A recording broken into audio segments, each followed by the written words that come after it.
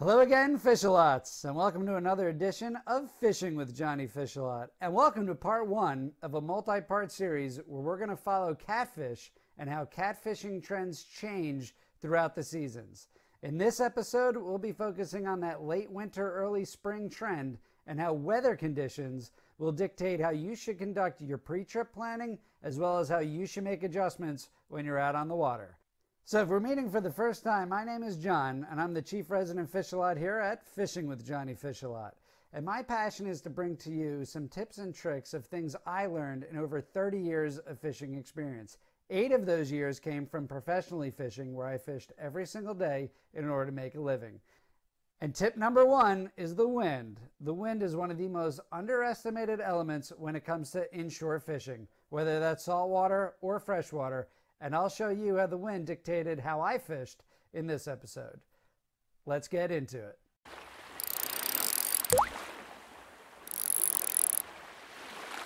All right, Fishalots. So what you can tell from this chart is these arrows indicate the wind direction. So again, this is a northwest wind. It was blowing about 25 miles per hour that day. So it's significant wind and significant wind chop.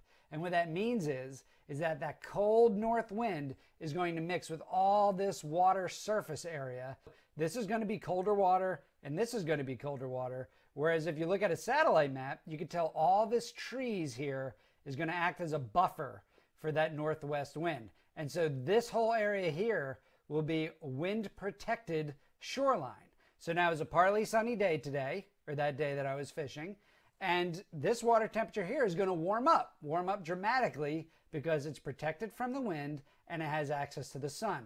So the fish that are in here and over here are going to move into these areas to find warmer water, and they're going to be more comfortable in that water. And so going from the satellite imagery to real life, you could tell how I'm positioned myself right in front of that tree line.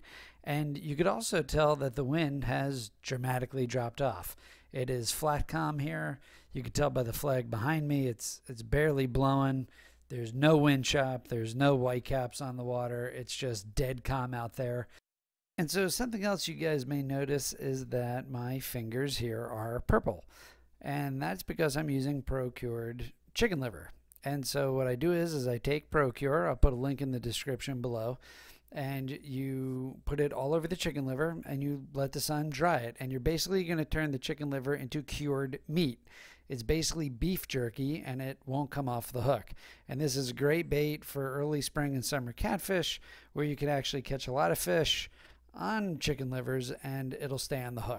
In addition to using pro-cure on the chicken liver, what you could also do is bait the chicken liver up on your hook using an egg loop knot, and that will actually secure the chicken liver even further onto your hook, so you have to worry even less about fish stealing your bait throughout the day. And so I'll get set up here, and you'll notice it won't take me long to get my first bite.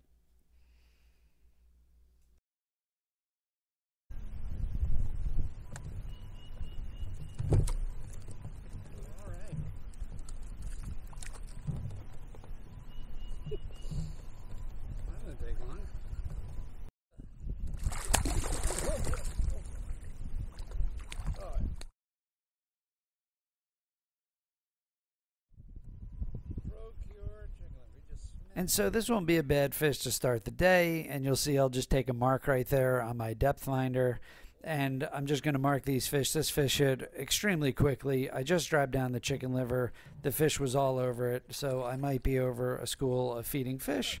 And so I mark it down, and I'll take another drift over there if I go a certain time period without catching more fish.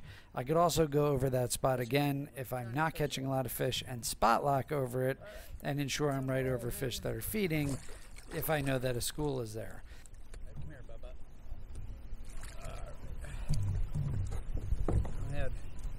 I got one rod down. Come here, buddy. All right, come here. Okay. All right, not a bad one. And so there's the first one of the day, and none of these fish are going to be monsters by any means, but it's going to end up being a really fun day, a lot of catfish, a lot of action, and the weather's beautiful here and the protected shoreline of those big trees, and it turns out to be quite an enjoyable day. There's nobody else on the water. Everybody got cold, wasn't catching any fish and went home. And I was able to relax like you see here and just keep catching fish.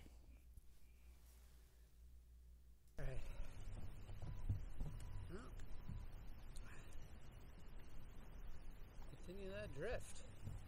So I'll begin trying to set up my second rod here before a fish rudely interrupts me again, but the baits of choice here today are going to be chicken liver, white perch that I caught myself, and gizzard shad that I caught. And so even though I do have a wide variety of baits with me on this day, you'll see that the chicken liver will absolutely outproduce the fresh cut meat of the perch as well as the gizzard shad. And, you know, you can see I'm smiling, I'm having a good time. I mean, these fish are small, but fish are fish, and it's just a lot of fun to be out there and catching. At 25 feet, they just hammer around here. So it seems like a good bet to catch a few. But I can't even get my baits in. I mean, these fish are just hammering the lures. I don't even have my GoPro set up. I got nothing set up yet.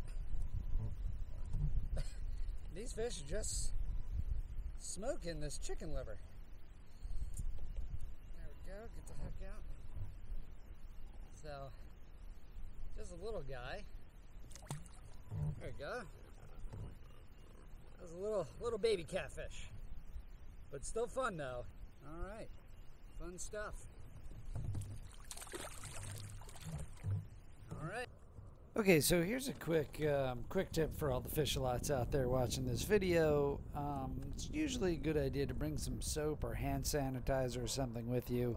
I got my hands deep in chicken liver and white perch and gizzard shad, and I just didn't bring any hand sanitizer with me, and I'm hungry, and I'm just going to get into some PB&J here, and you could tell, you know, I'm just going to get all sorts of bait on my sandwich as I eat it as I'm moving spots. So I'm moving spots currently here. Like I said earlier in the video, I'm basically just going to move up to where I caught a bunch of fish, those two fish.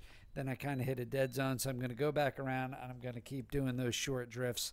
I'm just going to keep running over those fish until I don't catch them, and then I'll find another spot. So in the meantime, I'm just going to wolf down some bait-filled chicken liver, peanut butter, and jelly. So note to yourselves, don't be nasty like Johnnyfishalot, and maybe bring some hand sanitizer. I always forget, and I always get a mouthful of bait. There you go. This is 2 full minutes, by the way, of me eating a peanut butter and jelly sandwich with chicken liver fingers. So, so enjoy, guys. And all right, to spare you 2 full minutes of me eating bait-filled peanut butter and jelly, let's go back to the chart, and I'll show you a different look of how I'm accessing these fish, how I'm targeting them, and how I turn this into a pretty successful day out on the water. In this chart, as you could tell, the other key point that I love about this spot, especially for early spring fishing, is how close these contour lines are together. Indicates this is a deep drop-off. So this goes from about 5 feet of water right up against the shoreline all the way into 50 feet.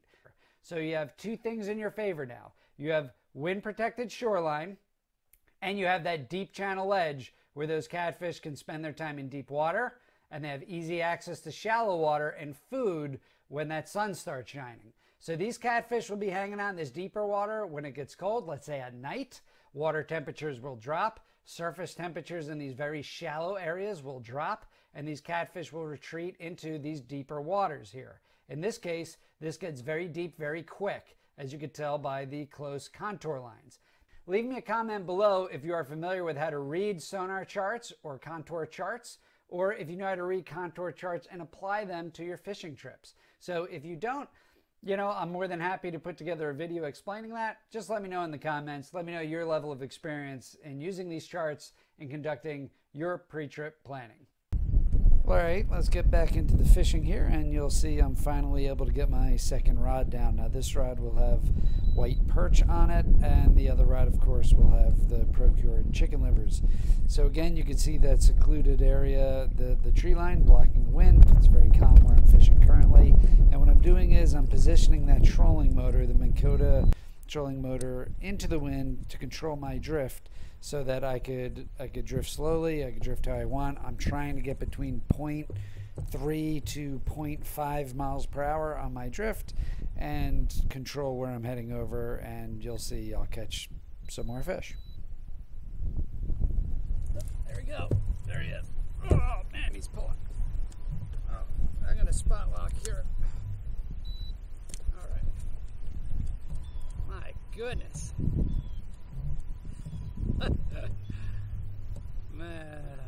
Yeah, there's got to be a little hole here or something. Yeah, and so you just heard me say, yeah, there's got to be a little bit of a hole here, and so that's the reason why I'm marking those fish as I'm catching them, because there's one area in the tree line is producing most of the fish. So I could make a drift, I caught another fish, I hit spot lock to keep me in the same spot as I reel in these fish, and so now I'm in the same spot while I'm fishing. I could still navigate my way through this section of the river, controlling my drift with the Minn Kota trolling motor, and of course I'll be able to kind of sort out the terrain and where the fish are laying more and more. But the more you mark where you're catching the fish, the better of an idea you'll get when you're taking a look at the area and trying to set up your next drift. Also, what's fun about this type of fishing is this is suspend fishing, and it's very shallow, so it's only about 25 feet. All these fish are coming between 15 and 25 feet, so you'll hear me say how strong the fish are when they give me my takedowns, and it's really true. It doesn't have to be a big fish to really take down the rods hard, and it's a lot of fun. So at first, when you first get that takedown, a lot of times you're not quite sure if it's a little dink catfish like I got here, or if it's a 50-pounder. I didn't get any 50-pounders on this trip, but it was sure fun when these little guys were taking down the rods. All right, another little cat.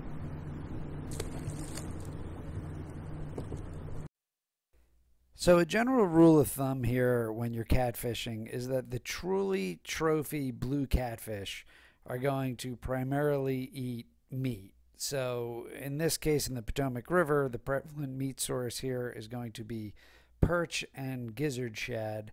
And so using that general guideline, you would think that the perch that I have and the gizzard shad that I have would produce more and bigger fish, or at least bigger fish. It turned out in this day I couldn't get a bite off of the perch or the gizzard shad, and so I ended up switching both rods over to procured chicken liver. It just seemed to be getting the bites. I was having a good time catching a little bit smaller fish, and you know, that's just the way it goes sometimes. But again, these are all general rules of thumb when it comes to fishing. There's no set rules. There's nothing written on in paper or law or anything. So, you know, this particular day, that's what the fish wanted.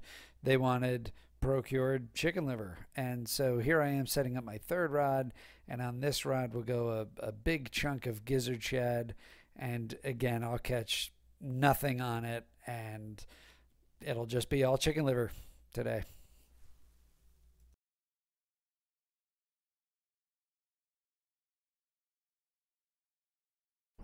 Again, you know, it's always important to bring food with you when you're fishing. You know, you get hungry, and you can see that bright red right hand of mine just devouring some more snacks.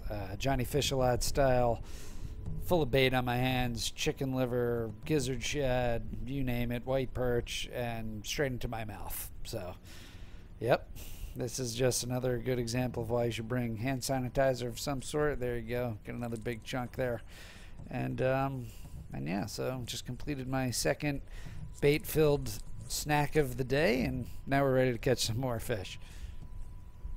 Well, as you can hear, you'll hear more and more of that wind. The wind direction is actually starting to change directions on me. That tree line is not offering the same protection it did in the beginning of the day.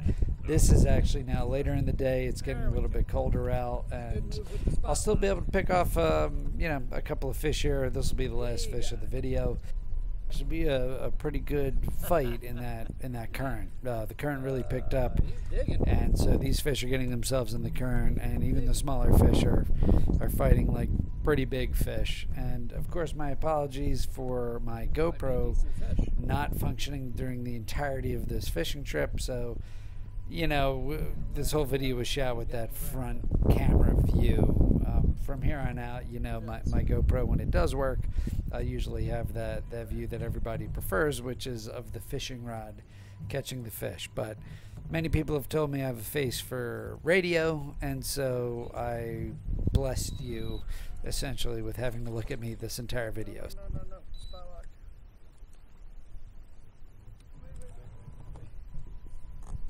Oh, goodness. Tangled up in everything right here.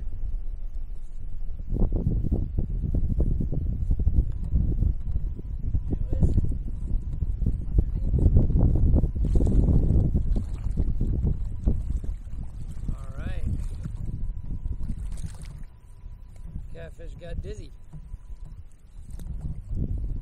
Alright, let's see, we're still on my spot here. Yeah, okay. Not a bad one, he just got himself in that current. And I hope you enjoyed the video today, Fishalots. If you enjoy the content, please make sure to subscribe to the channel and hit that notification bell, of course, so that when I post new content, you guys or girls will be the first ones to be notified, and you can tune in. Also, I'll have a link of all the equipment that I use in my fishing adventures here in the description below. Please feel free to look through that and click around. Purchasing anything from those links do help the channel. They don't cost you a dime more, but it'll help me create more content like this, and hopefully help you catch more fish when you're able to get out on the water. So thank you, everyone. There's a lot of content out there. I really appreciate you tuning in, and I'll see you next time.